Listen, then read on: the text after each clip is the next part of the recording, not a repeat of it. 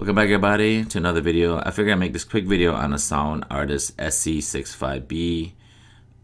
1 year later, my thoughts on it, living with it, and to see if it's something that may fit in your home theater setup.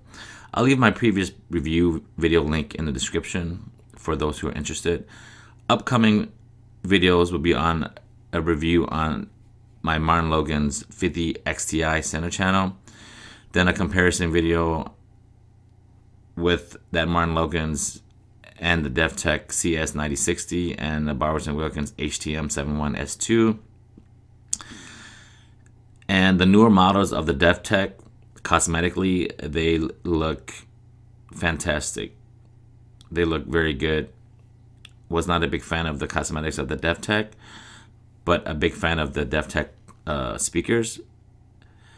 But the new ones this year in 2023, they look beautiful. I'm glad they improve on the cosmetic.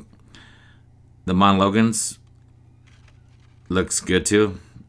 I prefer the one, the one that I have, but that's just my preference. The newer ones still beautiful, and maybe in the future, if I need to buy some more speakers, I will probably pick up the latest Martin Logan's. So originally I bought the Sound Artist SC65B bookshelves because I wanted to experience the horn tweeter at a reasonable cost. Used it for my home theater setup and a 2.1 channel music listening.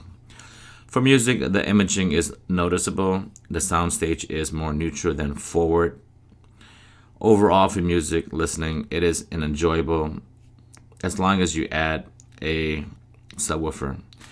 The build quality, I will have to say, it is not top notch, but doable. The glossy finish makes up for it. For movie watching, at times, is a little bright when you run them as your front left and front right. They run better for home theater as your surround backs, surround left and right, or for height speakers. I actually recommend them for height speakers. Overall, for movies, they still are better than your ordinary satellite speakers. So in conclusion, normally when I buy a bookshelf speaker, they would have to perform good, if not great, in the music department along with the home theater one. The Sound Artist model number SC65B, although decent in a home theater setup, it is clearly made for music listening, but it is good at it. These speakers make a good 2.1 configuration if that's all you need.